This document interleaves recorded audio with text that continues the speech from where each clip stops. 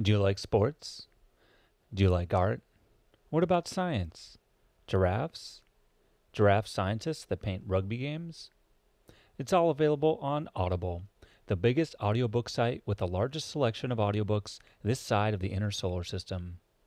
No need to use your boring old eyes anymore. The ears are the future, my friend. Why, you're using them right now. So check out Audible and get your listen on. Go to www.readlearnlivepodcast.com/audible to start your 30-day free trial today. I think that storytelling is as important as oxygen. Take away the stories from our lives and we die, just as if you take away the oxygen and we die.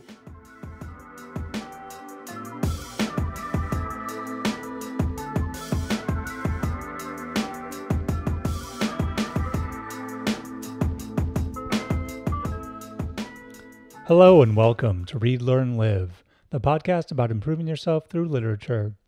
I'm your acclaimed host, John Monaster.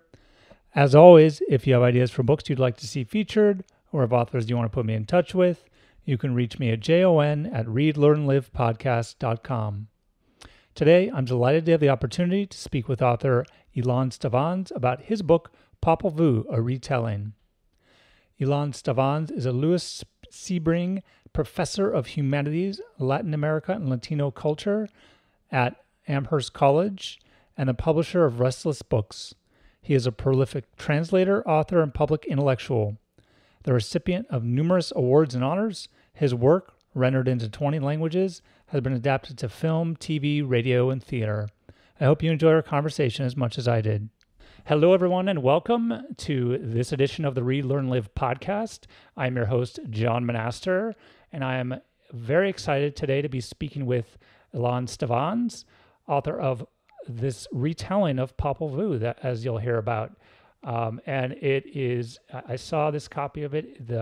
Not only is the text amazing, there are just gorgeous and beautiful illustrations. I really think it's such an interesting book. So, and it's very outside of a book that I might have just grabbed. So I'm glad to have gotten the opportunity to read and to learn about it, and I'm excited to share it with all of you. So first off, let me welcome Ilan. Ilan, thanks so much for joining me. It's such a pleasure to be with you. Very excited. Good, me too. So just to kind of kick us off, just tell people what Popol Vuh is. You know, what is this story that you're telling? Popol Vuh is the most important pre-Columbian narrative about how the world was created. It is an astonishing piece of literature because what we mostly have from the pre-Columbian cultures, and I'm talking about the Mayans, the Aztecs, the Olmecs, the Incas, is accounts that were delivered to us in oral tradition and then disappeared. But one or two managed to survive, and the Popol Vuh is the most enduring and the most distinguished of them. It was transcribed by a Dominican priest at the very beginning of the 18th century. We know that some of the folklore that the Quiche people, who were part of the Mayan civilization, had passed on from one generation to the next, are somehow filtered into that narrative, although because it comes to us from a priest who transcribed them, we have a kind of outsider that leads this story. But in essence, John, this is the way the indigenous population of Mexico and northern Central America saw the world, their perspective, how the world was created, who were the gods, who were the demiurges, when the animals were created. It is kind of the Bible for them. It is still very much a crucial text. It is a sacred narrative. And to me, it feels just a sense of duty and of awe to be able to bring it to an English language audience. Yeah, that's super helpful, and I think you started to answer my question there about the retelling of it, in the sense of what about it makes it suitable for a retelling. So maybe I'll just ask, why did you feel personally like it was important to you to retell this? I really appreciate that question, John. I am a scholar of Hispanic culture and a scholar of American culture. I am also a translator, a writer, and a novelist. And for the most part, whenever I translate a text from a contemporary author or from an author from the past, I tried to come as close as I can and be as loyal as possible to what I'm reading on the page and present it to the English language audience in as genuine and authentic a fashion. On this occasion, however, I wanted to take a very different approach.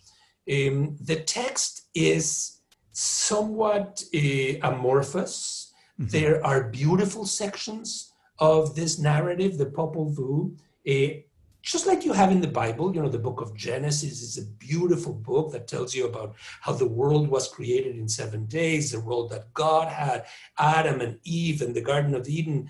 And those chapters are essential to the way the Western civilization has shaped its views. But then in the Bible, as you go on, in the book of Numbers, in the book of Exodus, Deuteronomy, there are long sections of generations that come and go, names, and the narrative becomes dry and it lags. It is difficult to plow through it. The same thing happens with the Popol Vuh. Some of the beautiful sections are exalted, they are really inspired, and they are very powerful. But then there are others where you find out what this king did and how he had a child or two or three children and the successors. So I wanted to be able to reintroduce the Popol Vuh to a young and a diverse audience, giving them the story in its essence, as loyally, as authentically as I could, but without necessarily being stumbled or distracted by those sections that I believe can be put aside or are exclusively for scholars. So my approach on this occasion wasn't really to translate word by word or section by section, but to activate my own imagination and to retell the story. And I felt that I could do it because, as I was telling you before, this started as oral tradition. It was told from grandmothers to granddaughters, from one generation to the next.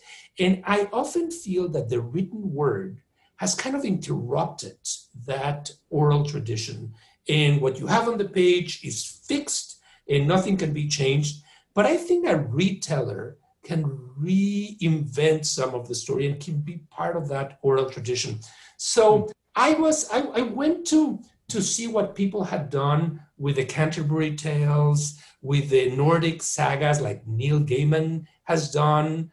And I felt that I could be empowered and justified in taking a more active role. So this is really why it is a retelling. It is very much the story in itself, but it is presented to the contemporary reader in a language that I think will be appealing and attractive.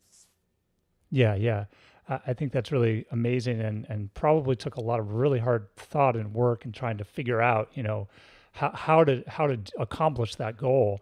And I definitely see that, like I mentioned, there's all these beautiful illustrations. And so that was clearly one part of how to achieve that goal, how to make it more accessible is to include the illustration. So how did that process work? What was it like working with Gabriela, your illustrator? Yeah, Gabriela Larios is a very important artist from Central America, from El Salvador. And when I decided that I would embark on this project, I reached out to her and asked her if she would be interested in illustrating it in the spirit of the colors and the characters and the aesthetic of Central America, of El Salvador, and of the culture that she had grown up in. She was very, very attracted to the idea. I did a first draft and then sent it to her. And she and I worked very closely on my producing subsequent drafts. This went through many, many drafts. As you were saying before, it had to do with being very careful that every single aspect of the story is there, and at the same time allowing the story to have some space to grow, and then seeing the images that Gabriela was already creating and allowing those images to come back to me in the act of writing, and being a kind of platform to imagine these characters visually. I'm very, very happy with how the book has how it came out.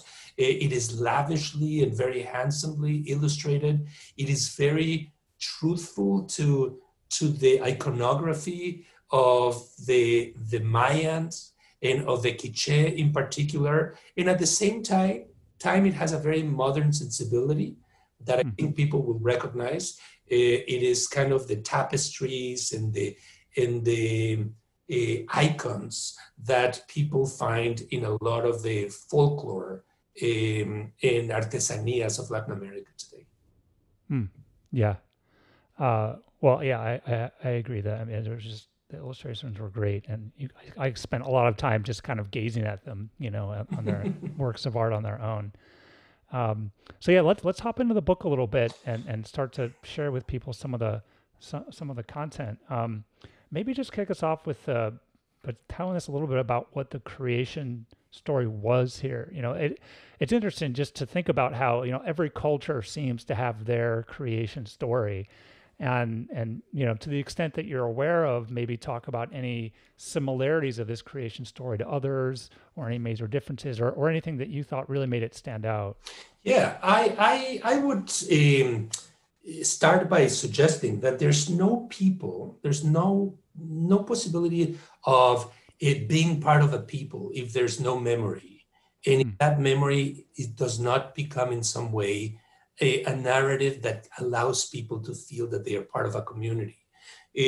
For a country like the United States to come together, we need to have certain books that tell us who we are, the Constitution, the stories about George Washington and Jefferson and the founding fathers, or the poetry of the 19th century. I would say, John, that at the heart of any people, there's a book, and maybe even that the book makes the people a people. The Jews, the Christians, the Muslims all have books, the Hebrew Bible, the New Testament, the Quran, that make them who they are, and they are sacred. What's the difference between a sacred book and a regular book? Well, that the sacred book proposes that it is written by a single omnipotent author, an author that sees everything and feels everything and monitors everything. That is the vision that we have in the Bible, and that's the vision that we have in the Hebrew Bible, in the Christian Bible, and in other books of origins. I think that even when you're in your own family, families create their own stories. Who we were, where our ancestors come from, how did Pa and Ma come together, what was the first house, what were the first memories that brought us to be who we are. And the Popol Vuh is the story of how the Quiche believed that they had come as a people. The book starts, it's divided into various parts. In my retelling, it's divided into 4 parts. And there's a section that tells the story of how the world was created, when the gods decided that they were going to shape the world, and how the world was shaped, the relationship between the animals. There is a beautiful image there that before the creation of humans and after the creation of animals, which is roughly what you have in the Bible, there was another people in between that were the wood people, that were a kind of exercise or rehearsal for the gods to plan on what the the future humans would be.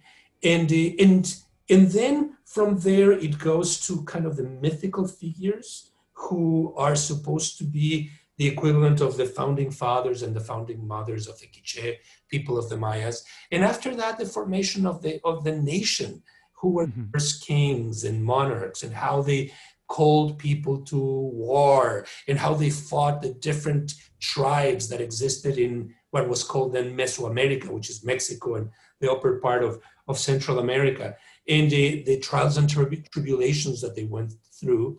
And it comes, in my own rendition, it comes to the very moment when the Spaniards arrived in 1492 and in the 16th century, and the struggle that the Quiche people will have to go through to survive, to have their own language intact, to have their own stories not forgotten now that the Spaniards have made it to that region, and they have colonized and they have oppressed the population, and it pushes it to the very present, as it tells the story that continues from generation to generation.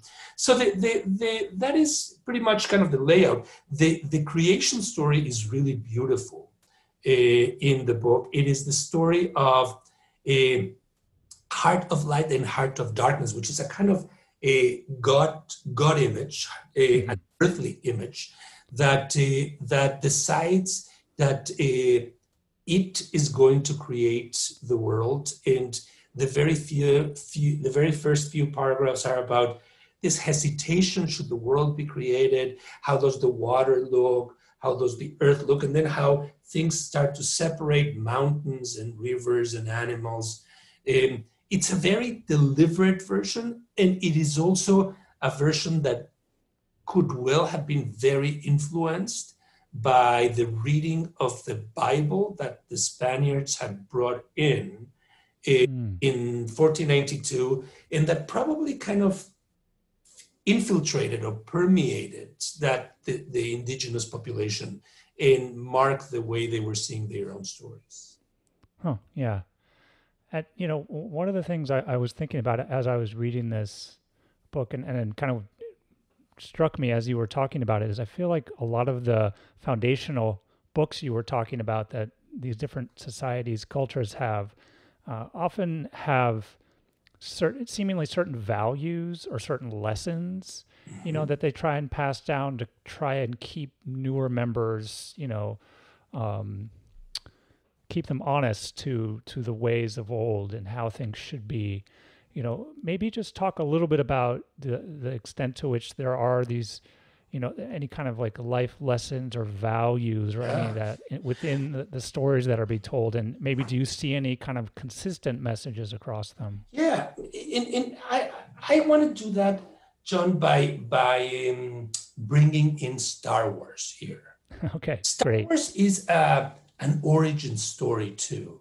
Yeah. It's a very popular story, obviously in popular culture in the United States, but projects itself way beyond. It is a story of rebellion. It's a story of fathers and sons. Darth Vader and Luke Skywalker is a story of monarchs and kings and different planets that rebel, the different castes or classes of people. And in many ways, it has at the center this idea that we can really relate to many other cultures. There's a force. And Yoda says to look at the very beginning of the at least the first episode that was released.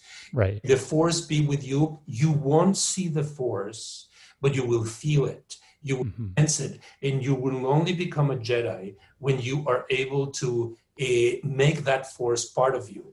And I think that is something that is very much a component of many of these origin stories. They might not have the force as a character or as an ingredient, but the act of telling the story itself is meant for new generations to feel a certain kind of palpitation of the heart, that this is mine, that this defines me, that it gives me my own identity, that I am my father's son or my mother's son, and that it is my responsibility to push this to the next generation when I have children. That is at the core of the Popol Vuh. It's the story of how the Quiche want to remain Quiche. They don't want to be confused with other cultures. They want to define themselves. And just as in the story of Star Wars, where there's always a hero, goes through all sorts of trials and tribulations. You think at some point Luke is going to be erased and killed. In others, he can corral his own generals and orchestrate a rebellion. You have that in the Popol Vuh. You have a set of twins. One of the fascinating aspects of this book is that it's always made of doubles. Even Heart of Darkness, Heart of Earth, it can be, it mutates, the name can mutate. It is always made of different halves that come together. There are a number of twins in the book that really are always playing with each other. And if one is in difficulty, the other one comes in and rescues him, and vice versa. And at the very end of the story, there's a set of twins that is two girls that carry the story to the future. I love that aspect of maybe the yin and yang thing. In order to have evil, you need to have good. And in order to have good, you need to have evil, light and darkness, warmth and cold. And the whole book is built through this kind of a dynamic or dialectic of two parts. But at the heart of it, John, is the fact that there will be a hero, or in this case, a set of two heroes that will, they will not survive. I don't want to tell too much of the story, but they will not survive.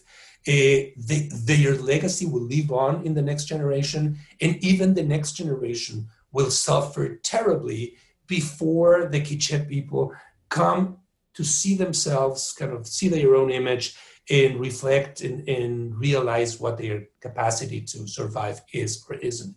It's a story of origins, but as I was saying, it's a story of survival.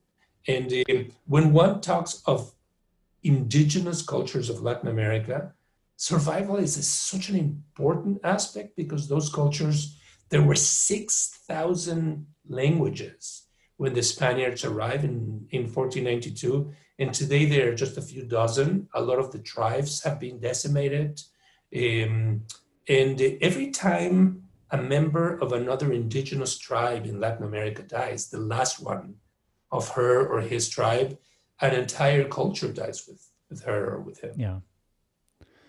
Yeah, no, those are all good points. And yeah, I definitely recognize that duality that was present in so many different ways within the book. One of the things that I think was one of the core parts when you were talking about that, the light and darkness and the twins, there were all these sort of trials that our heroes, the twins, had to go through, right? And so they were kind of the good, and they had to go to this place, Xibalba, and just complete all these trials and go against all these lords. And so I think that was really fascinating to me as sort of like this kind of that was almost like the epic battle for light and darkness, if you compare it to Star Wars, like of this book. It's like who's going to win, who's going to outwit the other, who's stronger, who's smarter, and all that. So I was just fascinated by the beautiful descriptions of Xibalba and the characters and what they did. And I also think that, a lot of it wasn't just brute strength. It was also about being smarter and outwitting them. And I thought that was interesting too. So maybe talk about that part of the book and what Xibalba is and how the twins dealt with all these trials and what happened there. Yeah. We are, as a contemporary civilization, really filled with images of hell and purgatory. And depending on how religious someone might be, people think that in the afterlife, you're going to end up in this atrocious place where there's fire and where the souls burn in perpetuity for sins that they have committed. And in the history of painting, or in the history of literature, there are all these very vivid depictions of hell and purgatory, and also in contrast with heaven. How does heaven look? Who is there? Who is waiting for us? Is it going to be a more interesting place than hell? I, for one, always think that hell is where the fun people have gone, and heaven is just the boring people, the ones that just followed all the rules. Yeah. And you have various authors, for instance, I'm thinking of Dante, who wrote the Divine Comedy, who really imagined the journey of the soul. In this case, he was the soul that goes underneath to hell, and then he travels to purgatory, only to be able to ascend one day and find his beloved Beatrice in heaven.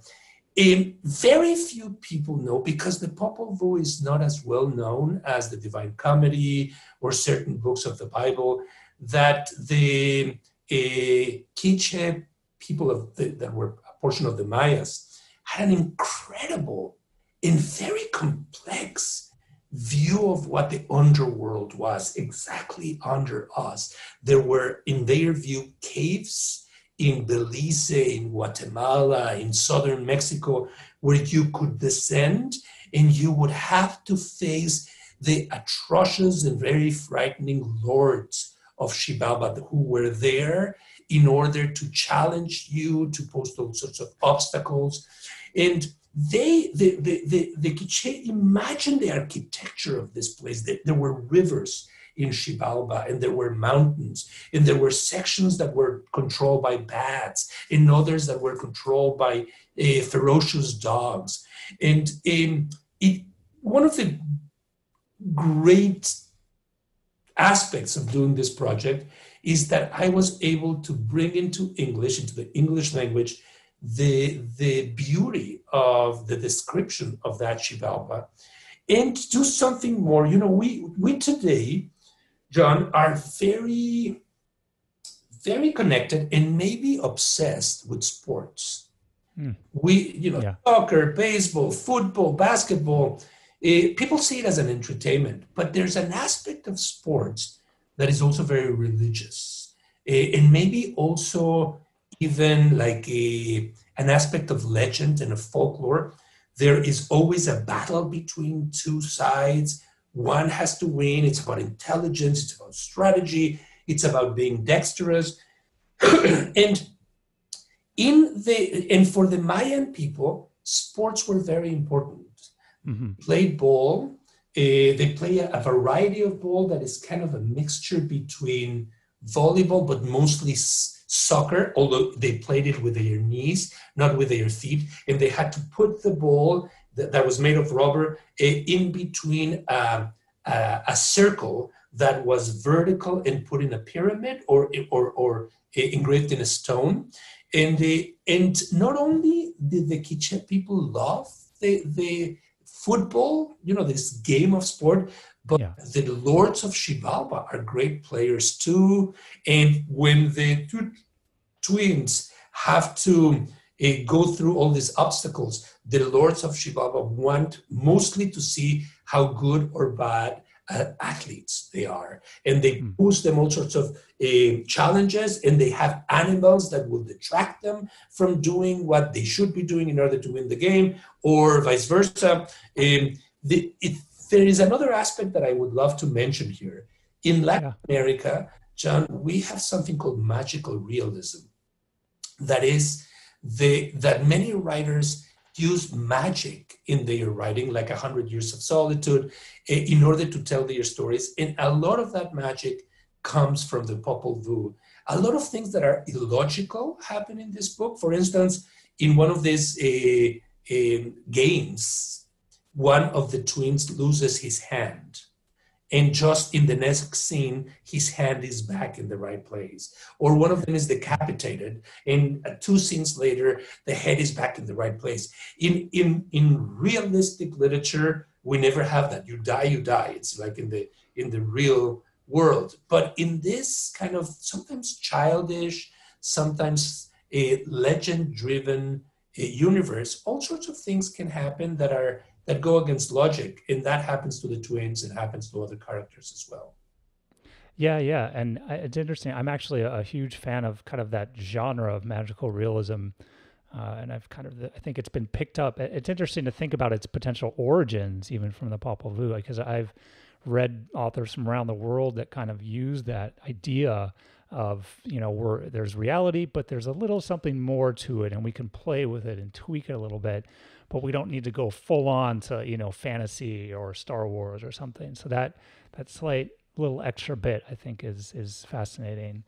Yeah. Um, And if I can just continue yeah. on this, there is, there's another difference, John, between those sacred texts that we were talking about, the narratives about origins, and Hmm. contemporary novels, in that contemporary novels and short stories enable us to get inside the head of a character. So Yeah. whatever the protagonist is going through, the narrator or the author will say, and she thought this, or she wasn't sure about that, and she was deciding if she was going to marry him or not marry him, or she was going to do this or that.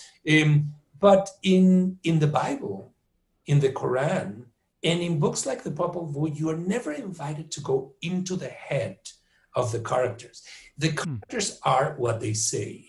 And so the lords of Shibaba will say, no, you are not going to be able to do this. We're going to send you to this particular dark chamber where you're going to pay for all your sins. And that we don't hear, well, but I'm having doubts. Maybe I shouldn't send them there. Or we don't Hmm. hear what the original, what the characters go through.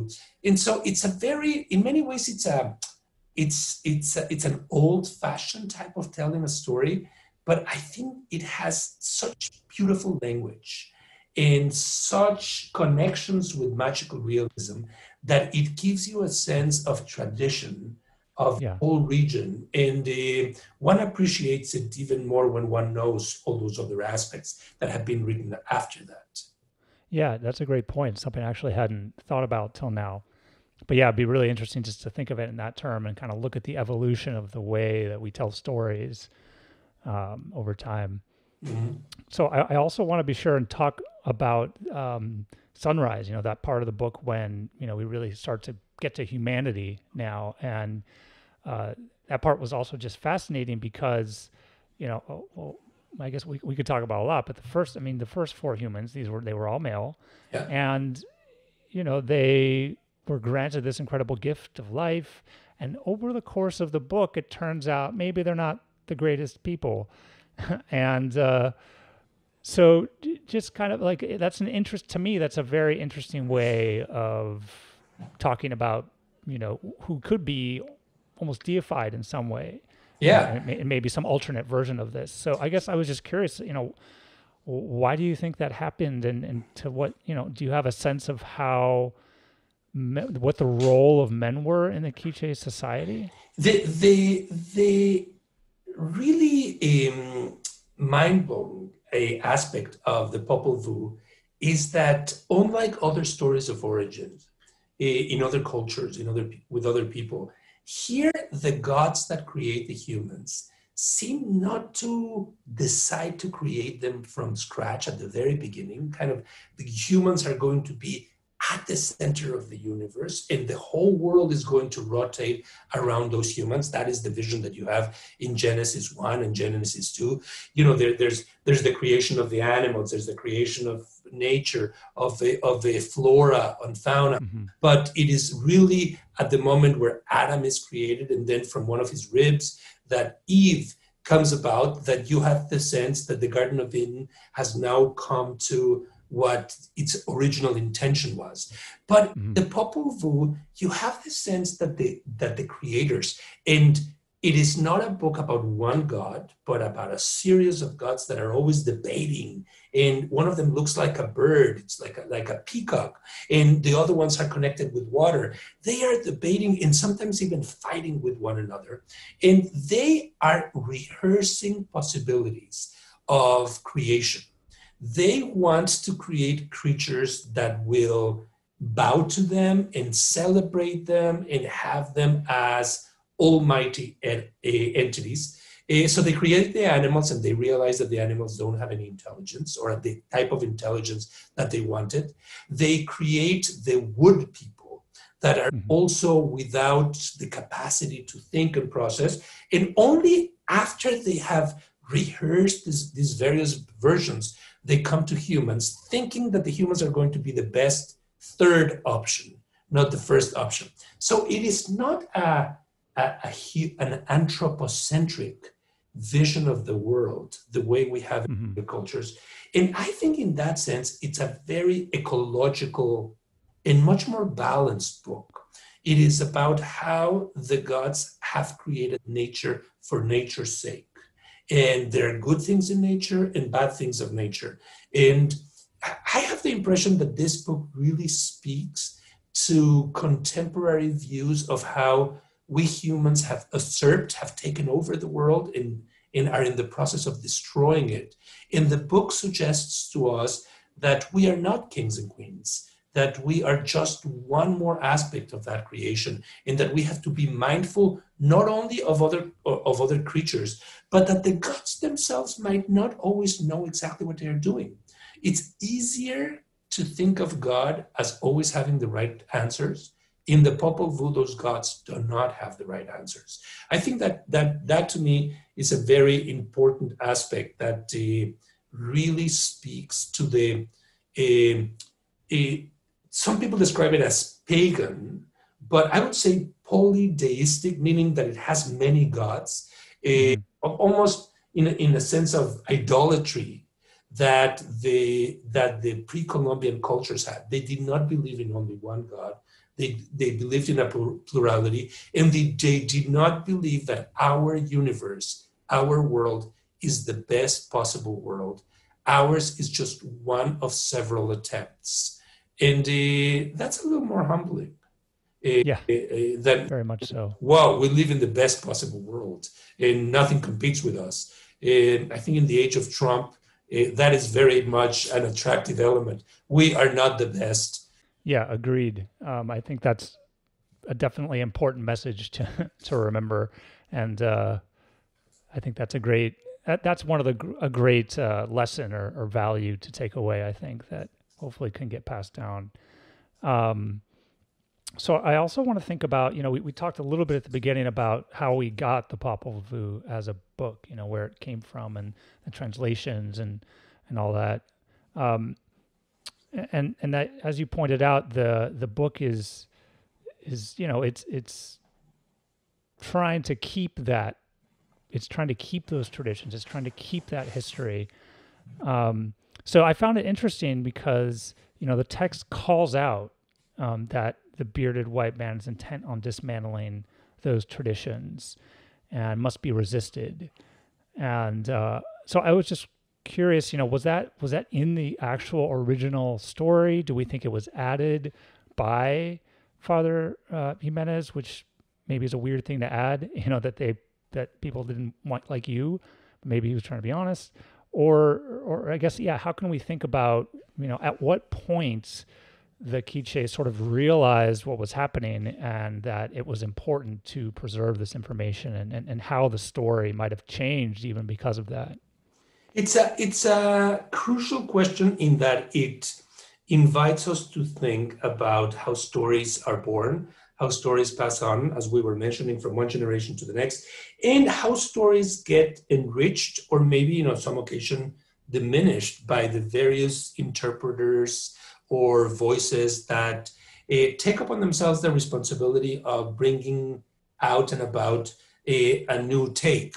It's maybe painful to recognize that the survival of the Quiche book that tells the story of how this aspect of the Mayan nation was able to survive was transcribed with the help and agency of a Spaniard who himself was very much on the other side of the divide. He was one of the oppressors, but he had switched sides. Was very interested in indigenous cultures, and he wanted to preserve this as best as he could because he understood that the Spaniards that had arrived had demolished the local culture, and that it was important to do something in terms of social justice in order to preserve it. So he's a curator, he's a collector, he perseveres, and he enables the text to continue. It is also clear, John, that he must have had exactly what, but it's a debate among scholars, some sort of influence of how the story was told. Yeah. He slightly appears at the end, but I wanted to make the story come to the present. I wanted to contextualize it, so I inserted him even more than he had, than his own role in the beginning and in the latter part of the book. And I also wanted to push the story of the Popol Vuh beyond the moment of transcription in 701 to the present. And so those elements are part of the retelling of how the continuity of the Quiche culture does not stop with the moment that when it was first written in Spanish. Only after being written in Spanish was it translated to its original language, Quiche. So the original, so to speak, is Spanish. But how many of us translators have added to the story? And every time we read the book and every time we open it, we are part of those creators. And we also encourage the Quiche people to survive.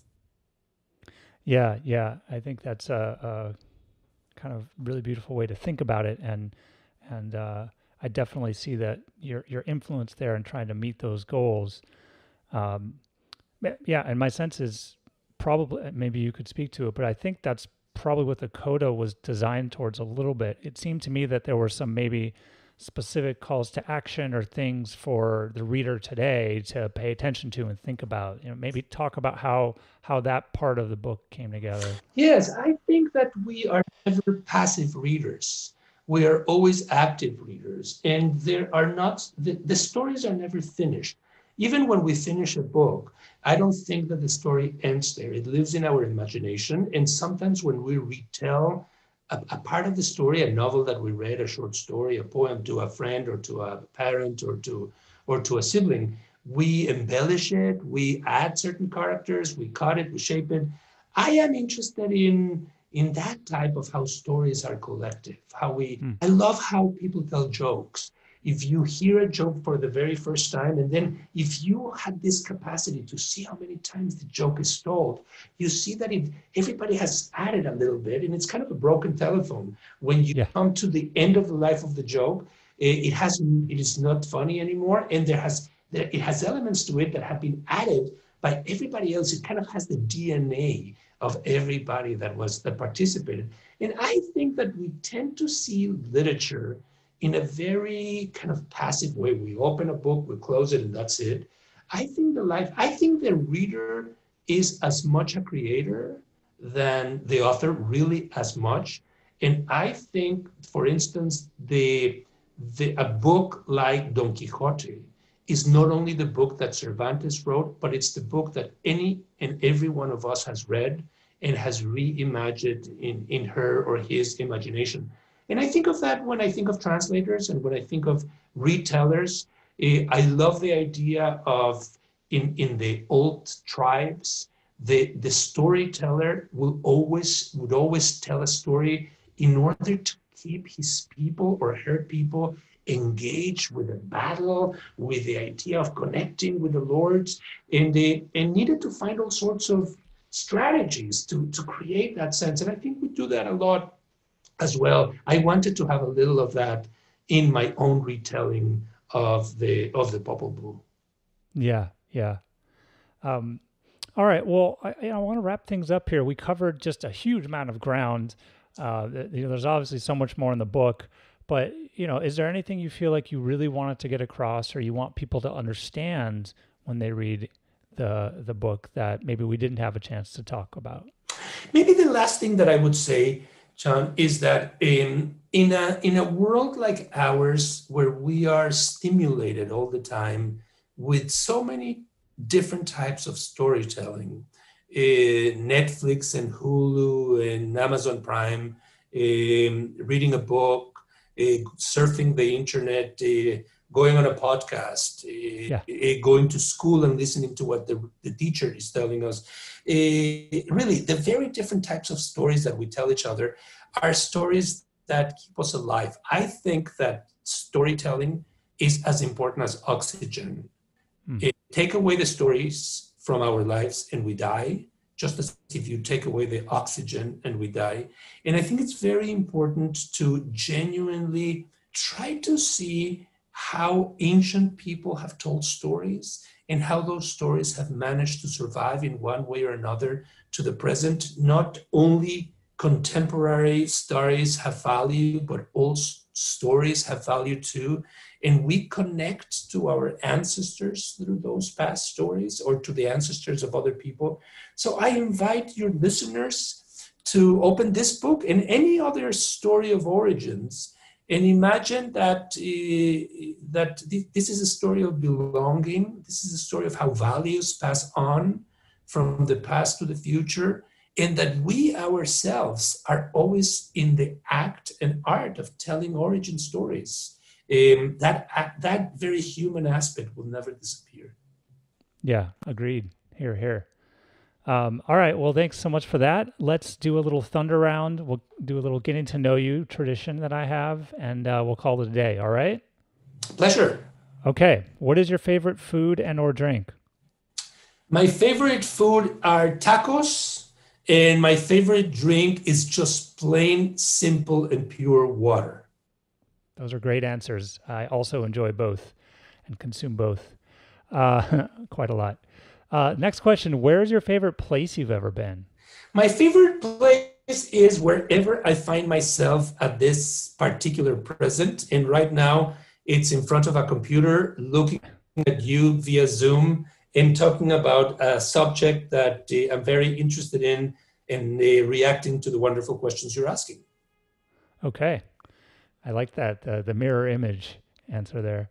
All right, last question. If you could wave a magic wand and change any one thing, what would it be and why?